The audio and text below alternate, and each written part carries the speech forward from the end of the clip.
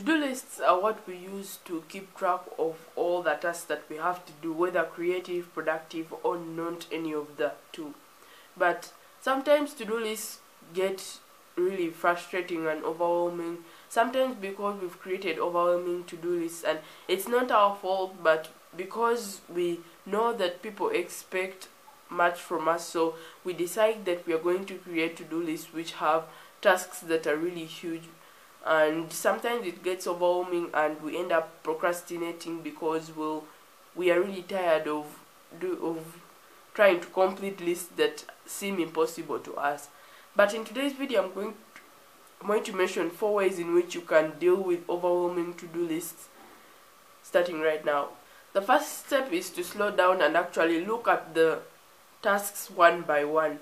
So when you look at all the tasks and view them as they are, because when they are very many, well, you'll first of all get discouraged and feel like you cannot actually complete any of the tasks. But when you try to look at them one by one and you try completing all the tasks one by one, you'll be able to complete them slowly by slowly, but also in the end you have completed all the tasks.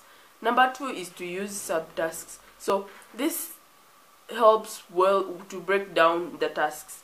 If you have a really huge task and there are many steps that are required in order to complete the task, you can break down the task into different subtasks, so that when all the subtasks are completed, the whole task is the whole task is completed.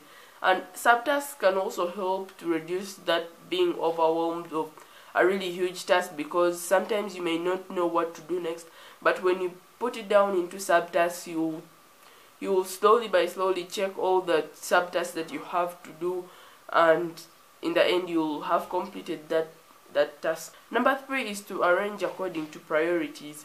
So when you arrange according to priorities, from the highest priority to the lowest priority, you'll find that the ones with the highest priority are usually pressuring or overwhelming. But when you begin with those really huge tasks and you go down, you will have the motivation, because, well, you've finished all these big tasks and you're going down to the small tasks, which means you will be able to complete all the small tasks even much faster, because you've already completed all the huge tasks. And the last one is to show up to do the work.